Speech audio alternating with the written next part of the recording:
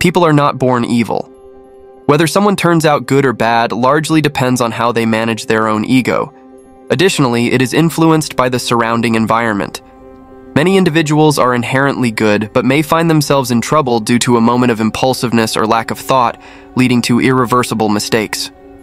Watch today's video to see how the case I'm about to share relates to this issue.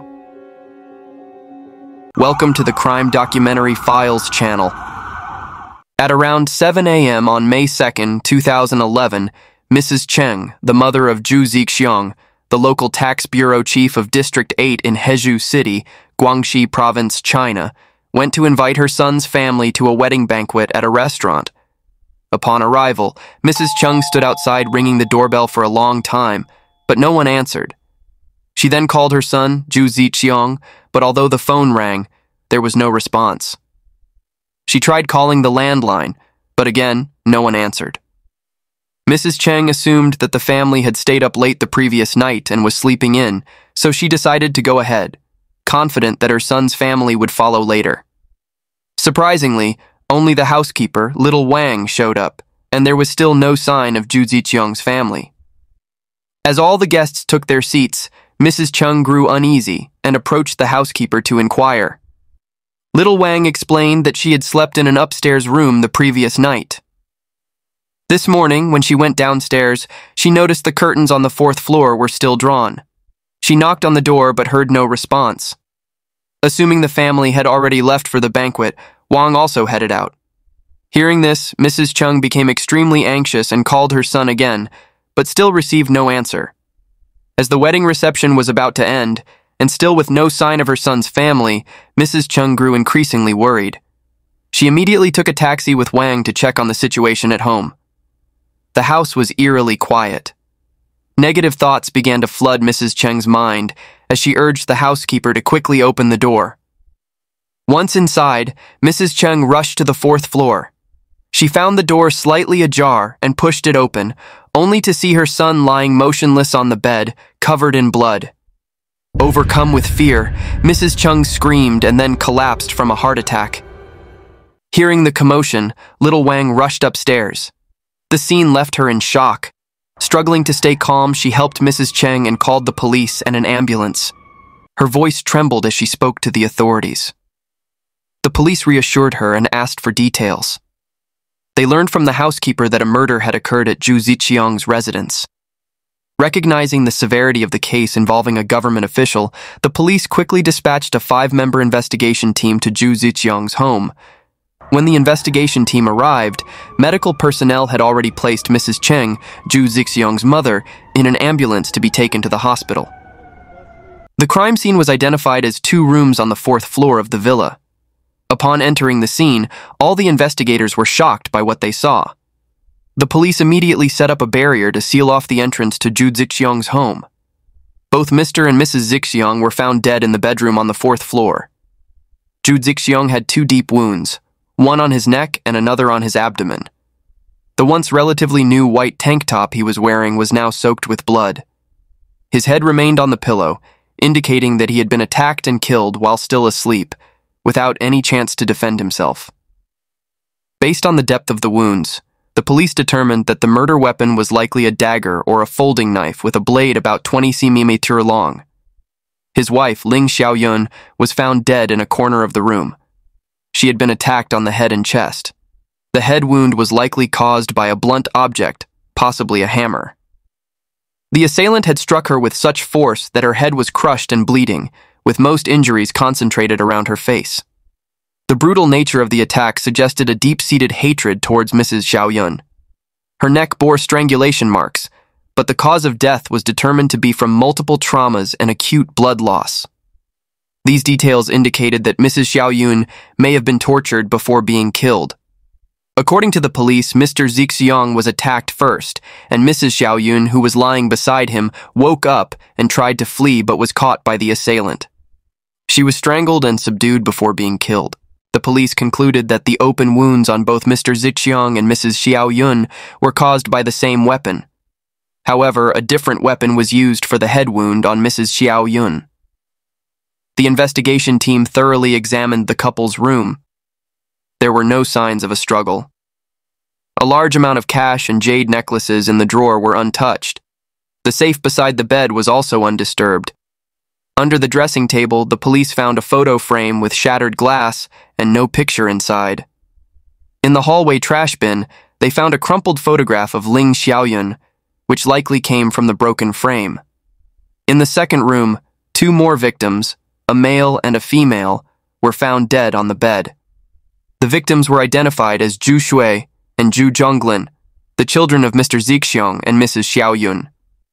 Zhu Shui and Zhu Zhonglin had deep wounds on their left chests. Their legs were straight, the bed sheets were not rumpled, and there were no signs of struggle. Upon inspection, the police discovered that the weapons used to kill Shui and Zhonglin were different. Considering this, the police proposed 2 possibilities. First, the murderer might have used 2 weapons simultaneously, attacking Zhui and Zhonglin to minimize noise and prevent one from realizing the other was being attacked. Second, there could have been 2 murderers, each armed with a weapon, attacking 1 victim each. The latter theory gained more support, suggesting the involvement of 2 assailants. This was because the weapons used to attack Ling Xiaoyun included both a sharp and a blunt object, indicating the possibility of 2 people attacking her. Zhu Shui and Zhu Zhonglin's bedroom was tidy, with no signs of a struggle. No foreign fingerprints were found at either crime scene. This led to 2 possibilities. Either the perpetrator wore gloves during the crime, or they meticulously cleaned the scene afterward to avoid detection. Zhu Zixiong's villa was quite large, spanning 7 floors. The first floor was spacious and rented out for storage. Except for the 4th and 5th floors, which were in use, the 2nd, 3rd, and 6th floors were unoccupied. The 4th floor was where Zhu Zixiong's family lived, while the 5th floor housed Mrs. Cheng and the housekeeper, Wang. Occasionally, Wang would rest on the 4th floor to prepare breakfast for the Zhu family in the morning. The villa was built very securely, with high walls topped with barbed wire, and there were no shoe prints around the perimeter. The door showed no signs of forced entry, suggesting there had been no break-in.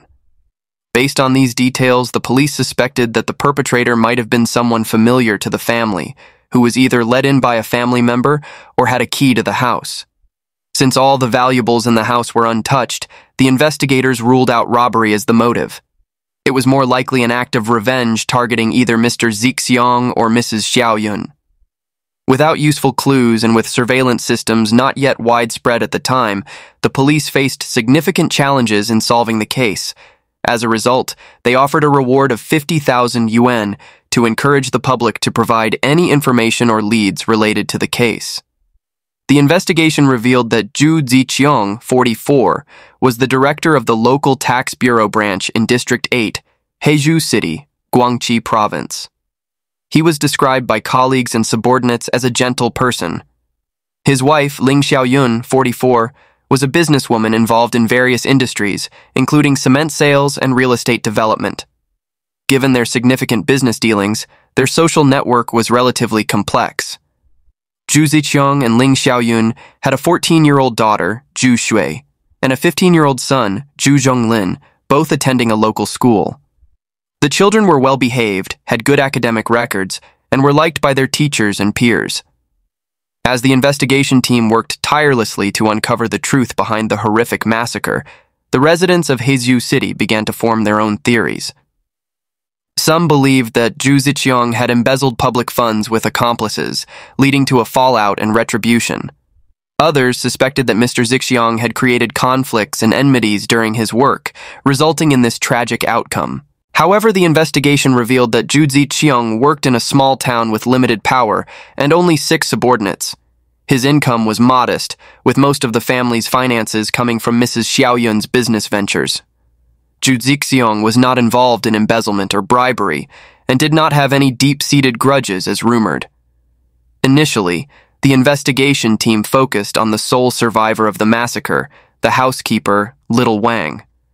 They conducted intense interrogations, but Little Wang continually wept. It was discovered that Little Wang was a cousin of Mr. Zixiong and had been supported by his family due to her difficult circumstances and lack of a husband. She had worked there for many years, living rent-free and earning a salary, leading a relatively comfortable life. Neighbors described Wang as kind, honest, and well-mannered. Given her physical disability and difficulty moving, the police determined that she had a low motive and capability for committing the crime, thus ruling her out as a suspect. The investigation team then delved deeper into the victim's social relationships through Ling Xiaoyun's sister, Ling Xiaohua. She revealed that her brother-in-law was not a good person. Despite being married to her sister for a long time, he continued to secretly see his ex-girlfriend. This situation caused Ling Xiaoyun to consider ending her life multiple times. There had been conflicts and arguments between Zhu Zixiong and his ex-girlfriend's husband. Ling Xiaoyun's social relationships were also complicated. She had been previously married but divorced her first husband, Xiao Guang, when the relationship soured. Despite Xiao Guang's attempts to reconcile, Ling Xiaoyun eventually remarried Zhu Zixiong and had 2 children. Recently, Xiao Guang had approached Xiaoyun, asking her to leave her current husband and return to him. Knowing that Zhu Zixiong was unfaithful, Xiaoyun felt somewhat sympathetic and often met with her ex-husband. Both Zixiong and Xiaoyun had extramarital relationships, leading to frequent conflicts and disagreements. According to housekeeper Little Wang, the couple argued every few days. Little Wang occasionally overheard their arguments. Zixiong disliked Xiaoyun's habit of going out for social drinks in the evenings, while Xiaoyun resented her husband's ongoing relationship with his ex-girlfriend. Based on the testimonies of Little Wang and Ling Xiaohua, the investigation team identified 2 primary suspects. First, Xiaoyun's ex-husband, Xiao Guang, and second, Zhang Shujian, the husband of Zixiong's ex-girlfriend. With additional manpower, the team split into 3 groups. One to continue searching for clues and analyzing the crime scene, a second to visit Xiao Guang's residence, and a third to investigate Zhang Shujian. Xiao Guang, 45, currently worked as a taxi driver in Hezhou City. When the police arrived at his home, he was surprised and unaware of the reason for their visit. After being informed of Ling Xiaoyun's murder, Xiao Guang was shocked and claimed he had no knowledge of the incident. During the subsequent conversation, the investigation team did not mention that Xiaoyun's husband and children were also dead, but Guang eagerly discussed their deaths. This raised suspicion that Guang was trying to act innocent, but inadvertently revealed his knowledge. When the investigators pressed Guang, he admitted to lying. In fact, he was aware of the massacre at his ex-wife's home, but pretended otherwise to avoid trouble. When asked about his whereabouts at around 1 a.m. on May 2nd, Xiao Guang stated that he had been driving a regular customer to District 8, Hezhou City. Since this location was close to Zhu Zixiong's house, the police were highly suspicious. However, Xiao Guang voluntarily provided the dashcam footage from that night, which ultimately confirmed his alibi.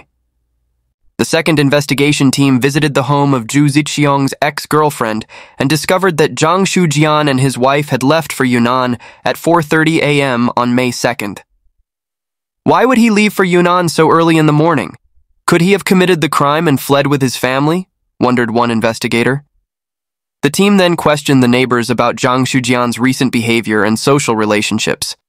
Neighbors described Zhang Shujian as an idle gambler, while his wife, Du Yan, was a housewife. Their economic situation was poor, and the couple frequently argued about money and their children. Despite being married, Du Yan's attractive appearance attracted attention from many men. Recently, some people had seen Zhu Zixiong and Du Yan together in a car, acting very intimate. Based on this information, the police suspected that Zhang Shujian might have discovered his wife's affair and planned to kill Zhu Zixiong's family in revenge. However, further information revealed that on the night of May 1st and the early hours of May 2nd, Zhang Shujian and his wife were at the hospital caring for his mother. At 4:30 a.m. on May 2nd, his mother's condition worsened, and she had to be transferred to another facility, with Zhang Shujian and Du Yan accompanying her. Both primary suspects had alibis, leaving the investigation team with no choice but to return to the crime scene to discuss new strategies.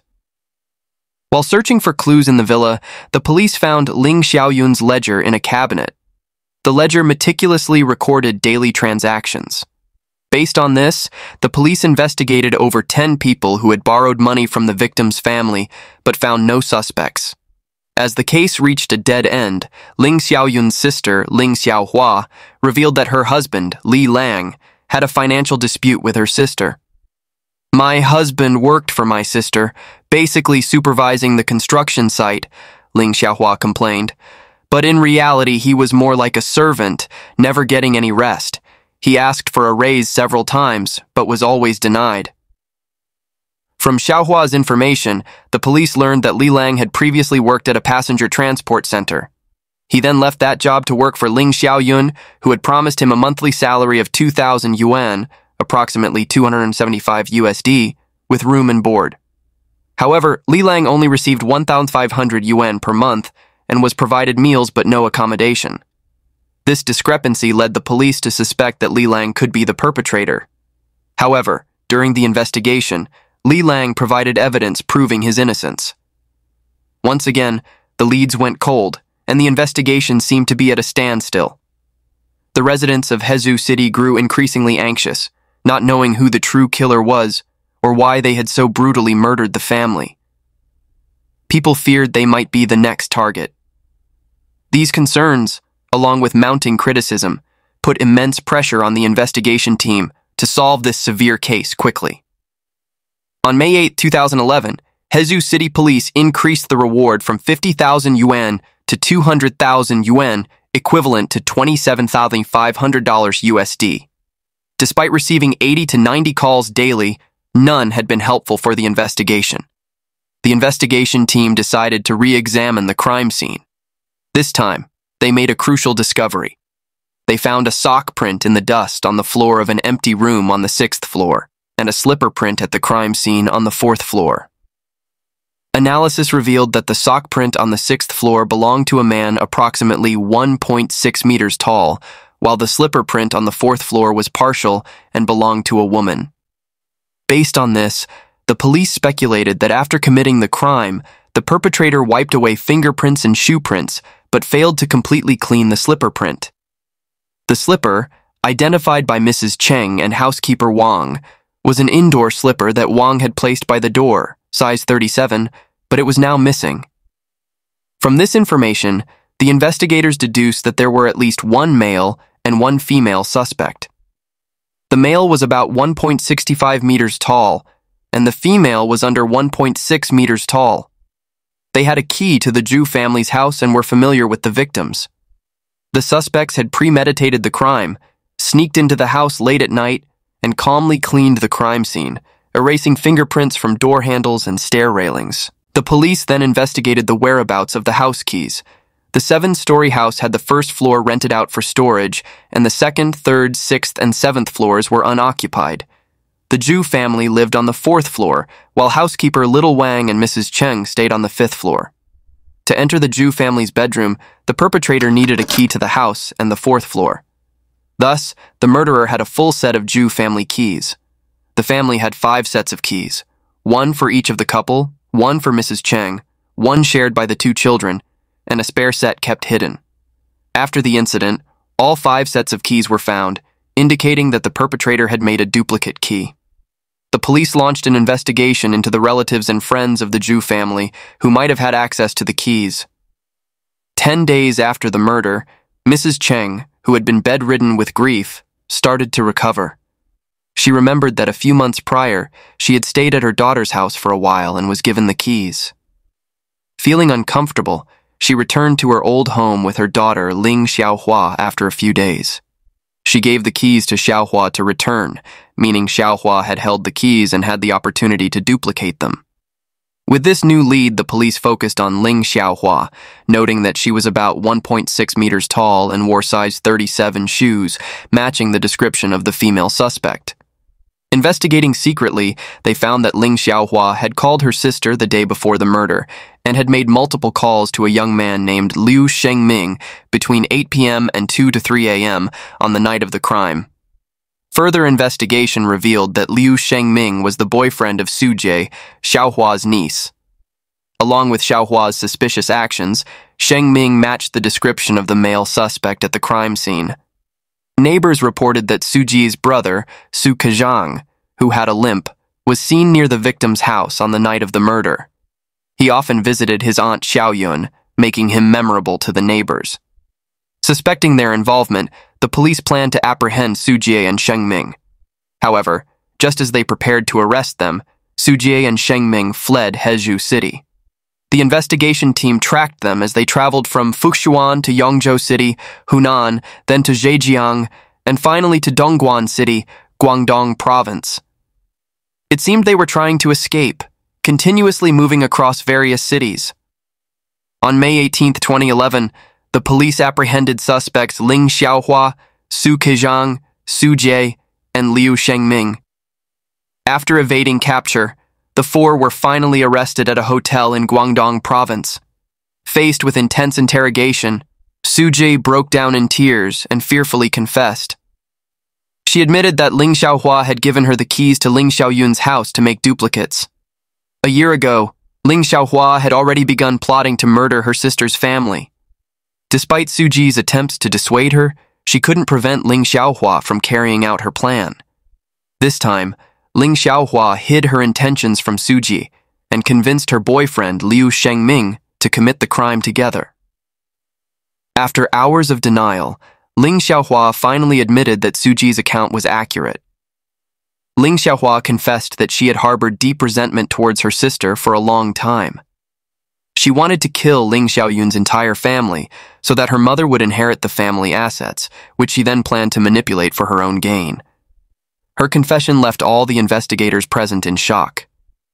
Born in 1975 into a modest farming family in Hezhou City, Guangxi Province, Ling Xiaohua was one of 5 siblings. Xiaoyun was the third child, with an older sister and brother and 2 younger siblings.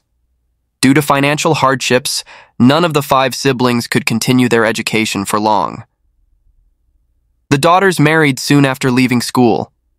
Ling Xiaohua, petite and charming with a talent for conversation, married well. Her husband indulged her every desire, allowing Xiaohua to regularly send money to her parents.